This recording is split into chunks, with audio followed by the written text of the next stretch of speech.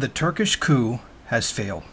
Over 1,563 soldiers were arrested, and around 104 military personnel who took part in the coup were killed in the clashes.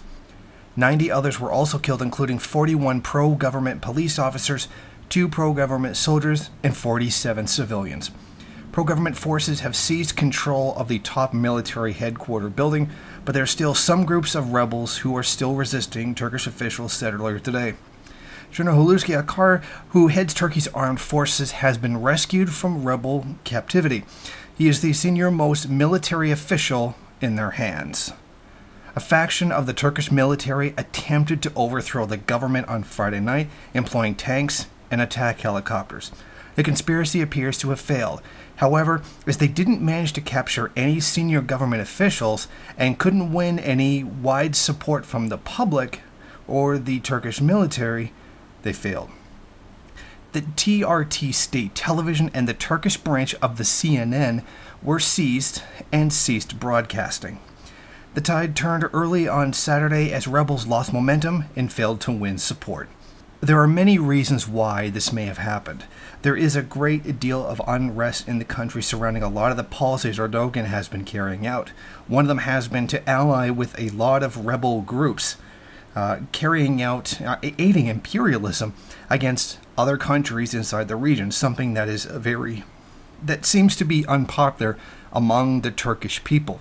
And this would certainly build a great deal of opposition to his leadership, including many incidences of violence against Turkish insurgents and even alleged assistance to ISIS in attacking Syria and other Arab neighbors. The coup is very likely linked to a security crisis. A series of terrorist attacks have signaled an inability of the government to maintain a stability, or at least to stop the attacks on Turkish soil. Now, this has angered a big section of the security establishment who feels that they could do a better job because Erdogan is just playing politics with everything. But a lot of this has to do with the imperialist maneuvering that's going on in the region. Turkey is a U.S. ally and has been a U.S. ally for a long time.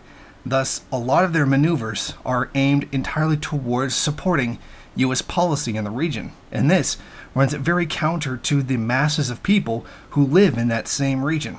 So this kind of hostility towards Erdogan should not be completely surprising. But as of right now, we really don't know what the coup plotters were attempting, who they really were, or what it was they support. To simply say this was like some kind of righteous act, it's too early to tell. We don't know what the policies of these people are, or really even why they did it. We're going to have to wait until more information comes out before we can understand who was right and who was wrong in this situation.